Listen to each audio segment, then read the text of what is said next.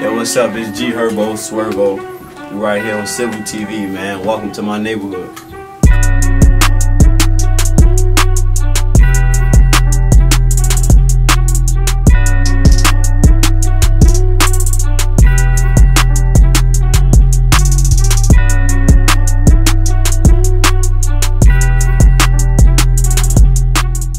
My neighborhood, the thing I feel like my neighborhood and, you know, just the area I grew up over east side of Chicago, pretty much from South Shore or Stony Island to South Shore Drive, just that radius from 75th to 79th, because I don't really want to just limit to like my one block, because I learned so much different stuff like everywhere, all over the east side of Chicago, you know. So the stuff I learned early on was really you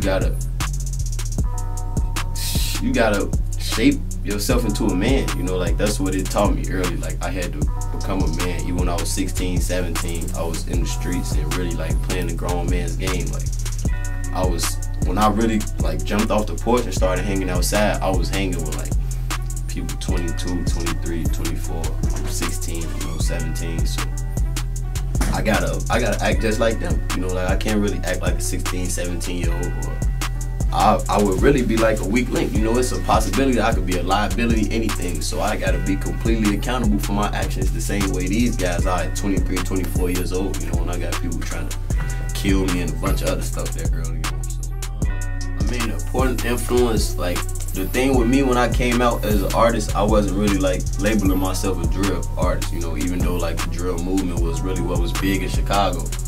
My whole thing was just getting my story out, you know, like even with drill music, it's us just getting our story out. We all just articulated a different way, you know, like when Sosa was spitting all hit, like Sosa, that's drill music, you know, like he is really like the starter of drill music, you know, one of the creators. And that's him telling his story, you know, like he painted a picture for you in certain ways, the same way I did another way, you know. So I mean, you could label it drill or however, you know, from just the era which I was, you know, brought up. But I was more so like my music is still similar to what Jay-Z did and what Nas did and what Wayne did, you know, like, so if you really not gonna label them drill rappers, I don't really like calling myself that. But I just was, you know, like the music scene was a way for me to get my story out. Like early on, I didn't really believe like, okay, I could become, you know, the star I am today through music. Like I knew it was possible, but that was really never my aim. I was just trying to tell my story, you know, like give you my standpoint from being on 79th and Essex every day as a 15, 16-year-old boy, you know, and with my mindset that gotta think and live and do the things that I do on a day-to-day basis. That's what my music was. My relationship to Bibby is literally a brotherhood, like nothing more, nothing less, you know, like that's my brother, you know. I do anything for him and I feel vice versa, he'll do the same for me. You know, we came up together, we was broke together, slept in traps together, slept in the same bed together, you know, like, that's my real brother. So the relationship between me and him is, you know, pretty straightforward. Like it's not a music relationship, you know, that been my homie since he was like 10 years old, so we really got like 10, 15 years in this shit now. At a young age, it took a toll because I started really like losing my friends to gun violence. When it really hit me was when, you know, like other people like Vito, I'm 22, I'll be 23. Vito would probably be 30 if he was still alive, you know, like that was like an older guy in the hood I looked up to, you know, like that was my big brother I'm looking up to in the hood. Guys like him and Chico and all those guys, we looked up to him. When we lost him, it hit us. But I feel like when it really hit home was when I lost Faison in 2010. What's up, big boy? When it really hit home was when I lost Faison in 2010, man. Like that was probably like my first real experience with like death real close to me. And it was hard, man. It was hard, real hard, you know, because I got one of my best friends, Farrakhan, like that's his little brother. And this is my man, my right-hand man who I'm with every day. And just,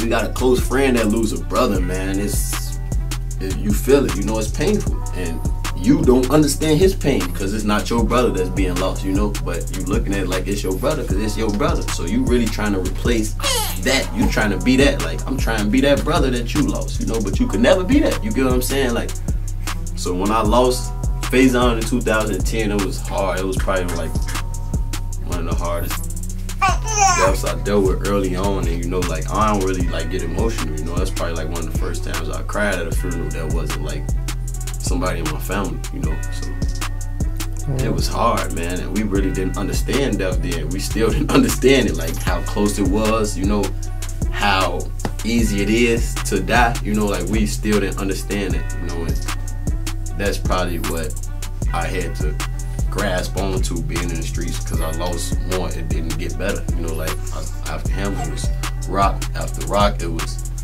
Kobe, after Kobe it was Pee Wee, after Pee Wee it was Simo, you know, like it was a going cycle, you know. We lost 4 homies in one summer.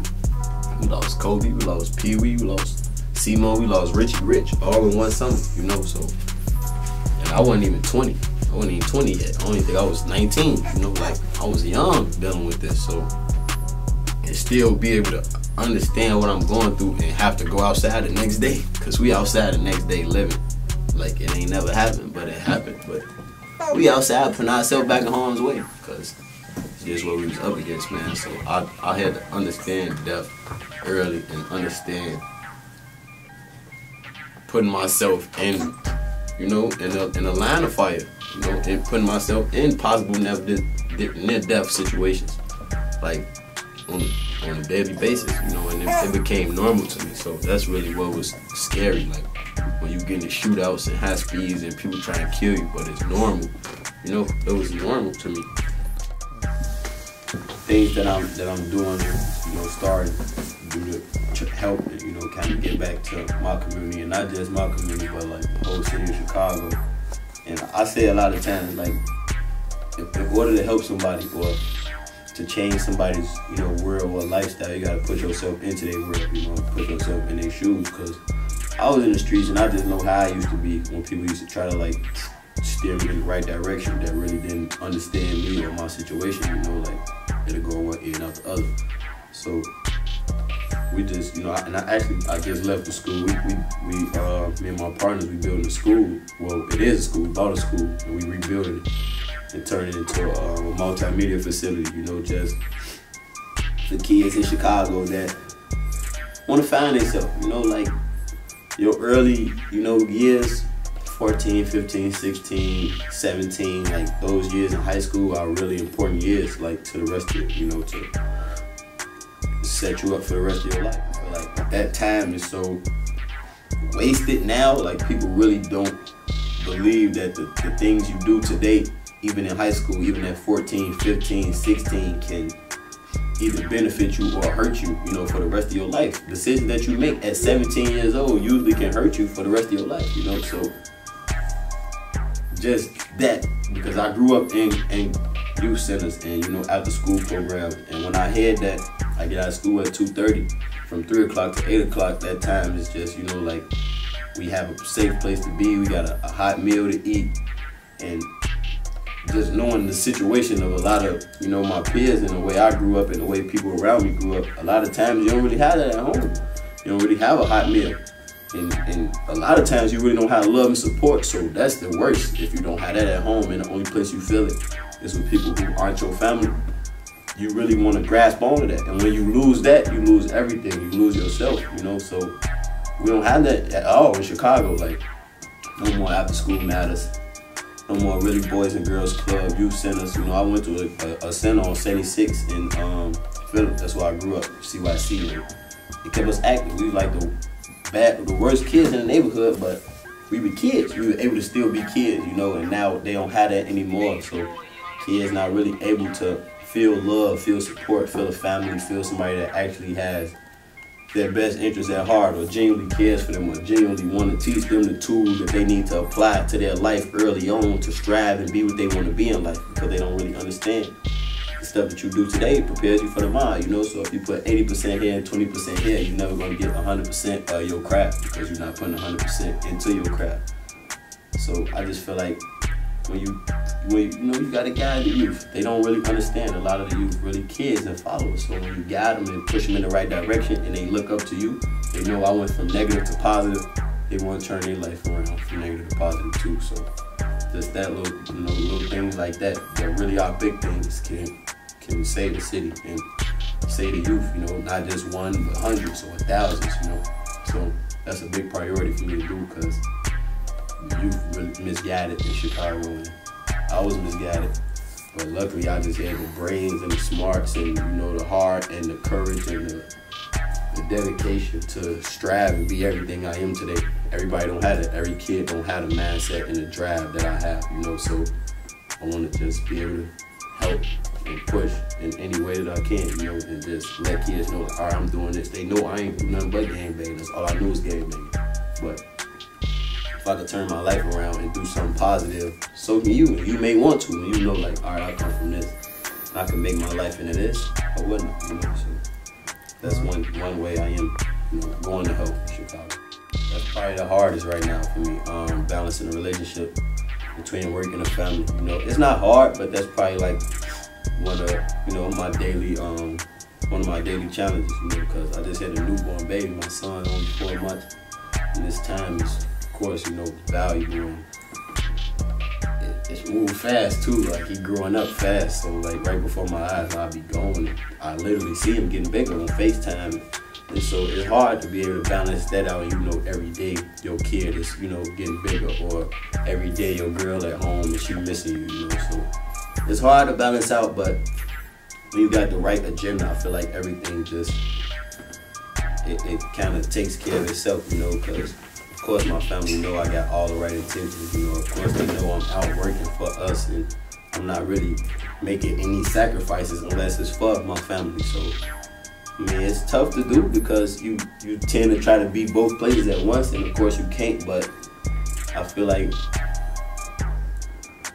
with the right maybe plan, you could do both or map it out. Because I do find myself like getting every hour out of the day, even if it's I gotta be here in the studio and be with my son for 10, 20 minutes, 30 minutes, an hour, whatever. I don't care. That's time that I didn't have, that I wouldn't have had before. Had I did another thing, I wouldn't have had that 5 minutes with my son, 10 minutes with my son, for him to see my face, hear my voice, feel my love, So it's just gotta have the right intentions and just try to, do the best you can do as a man, as a father, as an artist. Nobody's perfect, but you just gotta try to be the best man you can be, and that's all I'm trying to do. I'm under the Diddy Act, I think. The Diddy Ho Act, Ho went from Ho, Jay-Z to Jigga. It just really, and I got a good explanation for it, of course, but, Lil Herb, I was Herb, just Lil Herb, that's me as my dad, Big Herb, so that was my real nickname, Lil Herb, Herbie. I was just growing up in the streets, talking about my life, so I wasn't really like trying to be a rapper. I couldn't think of no rap name, no rapper gimmick, nothing that wasn't me. I'm Lil Herb, I'm just Herb. I'm rapping about my life in the streets, so it wasn't my rap name, it was just my name, and I know how to rap, and I'm talking about my life, so that's how Lil Herb came about. And Herbo was just more so, like I said, when I was young, I had to grow up early. I was around grown men, really playing a grown man game. I was in the streets, I was hustling, taking care of myself. 16, I had moved out of my mom's house already by the time I was like 16, 17, living on the streets with my friends, wherever I could live, and making whatever money or however I could fend for myself. So I was around 24-year-olds, when I'm 16, holding my own weight, knowing how to really hold a conversation with grown men, 25-year-old men that's in the streets, how to hold my weight and know how to really, hold my own. When you 16 and you 17 and you in the streets, you 25. So you held accountable for all your actions. So for me to be able to stand my ground, not get pushed around, be a leader, make smart decisions at an early age, that shows signs of like leadership. And so that's where the G came from, G Herbo. You move like a general, like your own man, like that's where it came. We never had a leader, we were always like our own leader, our own man, because I learned early on, one of my big homies told me this, shout out real, man, my big homie always told me, like, if you in a situation where it's only one brain or it's only one leader of the organization and something happened to me, man, how y'all gonna be able to hold your own? Like, that's one thing, like, he turned us into bosses early on, like, how to move and maneuver and just think like a man, you know, hustle, whatever you was gonna do, you know what I'm saying? Like, he was the type of, no, you can't be dependent on me, you know? Like, if something happened to me, anything, or, you know, something happened to you, everybody gotta be able to, you know, no one man can think for you. So that's just what that came from, the G Herbo. You know, you move like a general, like a young leader. And Swervo is, you know, me. Cause G Herbo, I'm a humble dude, you know, I am a humble beast, and I come from the streets. I seen people lose money. I had hundreds of thousands of dollars lost it. I had cars crashed it. I had friends lost it. So I know anything that's here, like in the physical you can touch, could be gone tomorrow. So I just don't take life for granted or things for granted, you know. So that's the humble me. I don't really talk about my possessions or talk about money. You know, I work hard. You know, everybody know I work hard and I do what I do and I make sacrifices. So I should make money off what I do. So I shouldn't have to talk about it. You should automatically respect I got some money, you know, because do what I'm doing. And I'm not going to be no rapper that's out here talking about I'm rapping and putting myself in situations I can't capitalize off of. So Swervo is, you know, the alter ego of G Herbo, if I was to say, because I do work hard and I am in the streets and I've had everything, you know, designed against me for me to fail.